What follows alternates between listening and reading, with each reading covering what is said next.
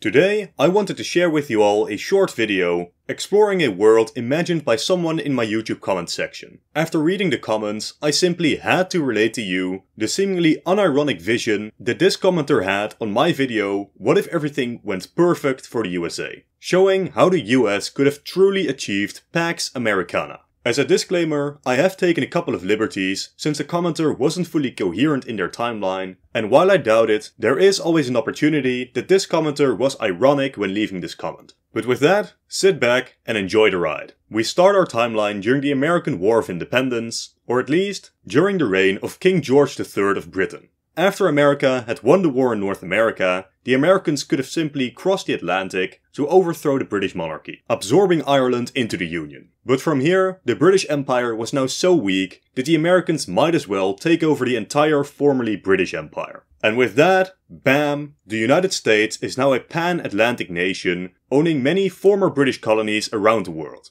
I don't think that I need to explain how this is just a ludicrous idea. Sure, George III wasn't the most competent ruler, and Washington and other American figures performed admirably during the War of Independence, but the War of Independence was won on American soil, where the British were the ones that needed to cross the Atlantic. America didn't have the naval power to cross the Atlantic with any significant force, and while their landing would send shockwaves across Europe, there is no doubt that it would end in a devastating American defeat. But, according to the commenter, the US is already practically unstoppable now. Russia was very weak at this point, and the power of the Mongol Empire had long since faded.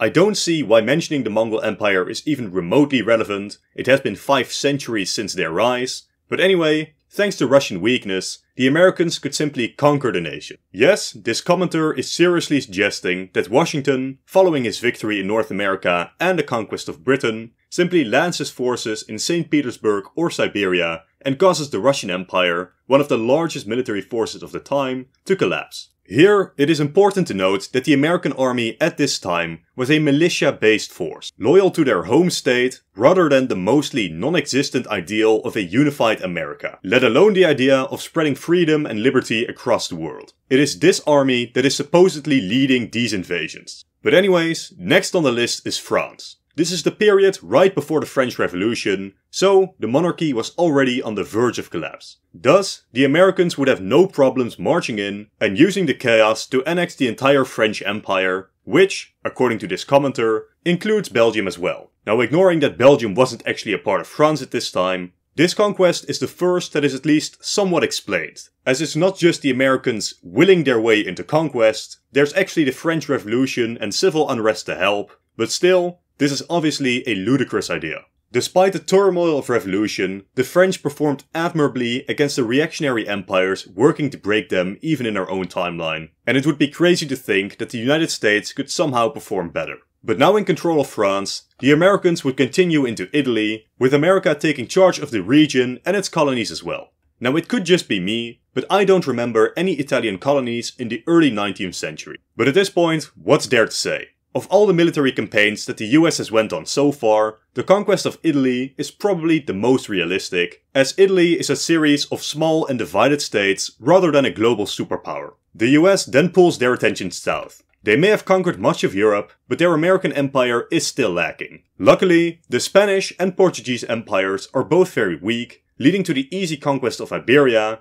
and thus their colonial empires as well. Now, while this was happening, the commenter has left no hint as to what year we're in, but there's nothing suggesting that decades have passed between the conquest of France, which was definitely before the revolution, and this conquest of Iberia. Thus, we can conclude that we're very likely still in the early 19th century, and America has already conquered half of the world. But next up is my favorite piece of American expansion, as they turned their attention to the German states. These German states, under threat from the Ottoman Empire, would voluntarily integrate into the American Empire because, and I quote, they would much rather welcome a Christian, Messianic, Jewish nation rather than a Muslim one. Now the very idea that in the 1800s the Ottomans are still a significant threat to the Germans is insane, but it's even funnier to think that this threat is significant enough for the Germans to voluntarily join the Union. But with this, the age of conquest for the US is seemingly over, and the commenter dives into the political and religious sides of this alternate world. They start off stating that evil religious and political viewpoints would no longer exist, which basically means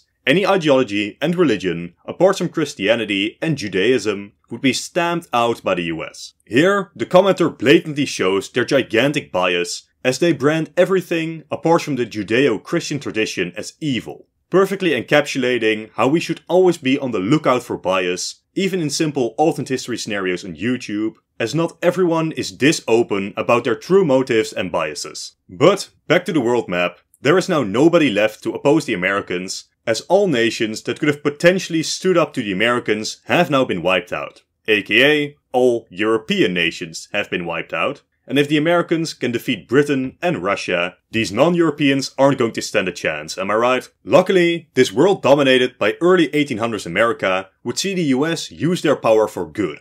The nation that in our timeline fought a civil war over slavery and took more than a century to realize that racism may be bad actually, would in this alternate world, where they stand unopposed on the world stage, come to the conclusion themselves that these things are in fact bad, ending all racist and sexist ideologies of any kind, including slavery. This may just be my favorite line in this entire comment. The US in our timeline didn't end slavery, racism or sexism, not even fully in the modern day, but as an alternate America on top of the world, with no outside pressure to reform, they would manage this early on. What an extremely unexpected and progressive move from this alternate United States. Amazing. To conclude, the commenter explains why this American empire didn't manifest in our timeline. It was a lack of unity in its citizens, adherence to Christian messianic Jewish values, vision, foresight and courage. Then another amazing line, a lack of courage to suddenly develop technologies that would outstrip even what we have now in our society. Because apparently, if the US was courageous enough, they could have just willed into existence advanced technology. Then finally, the US also failed to completely reject evil ideologies, they had a lack of planning, and, again, a lack of courage to just take this first step by taking the war to the home islands of the British Empire. It was at this point that I closed my eyes to imagine this alternate world and finally realized its genius. If only the founding fathers would have had the courage to will into existence technology outstripping even what we have now, everything in this alternate history makes perfect sense.